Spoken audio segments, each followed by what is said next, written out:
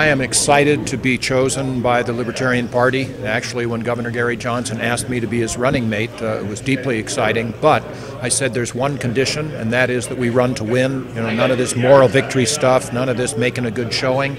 And he said, yes, that's exactly where I am. Then he said one other thing that I think you and our viewers would be interested in, because I've never heard of this before. He said, Jim, throughout the campaign, if you disagree with me, feel free to state your ideas publicly. That's the type guy he is. He's self-confident. He wants to get the right information out there and work on the right information. I'm proud to be his running mate, and we're going to do well. You yourself are outspoken, aren't you? Oh, not me. No, actually, as a former federal prosecutor, a Navy JAG criminal defense attorney, then a judge for 25 years in Orange County, California. But 20 years ago, I came out publicly as a press conference, which is rather unusual for a sitting judge to do, saying our nation's drug policy is not working and we must change it.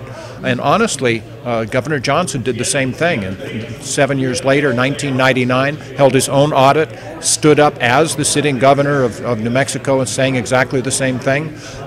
He didn't have a constituency to do it, but he sees something is wrong, stands up, has the courage to change it. That's the type of man he is. I'm proud to be with him.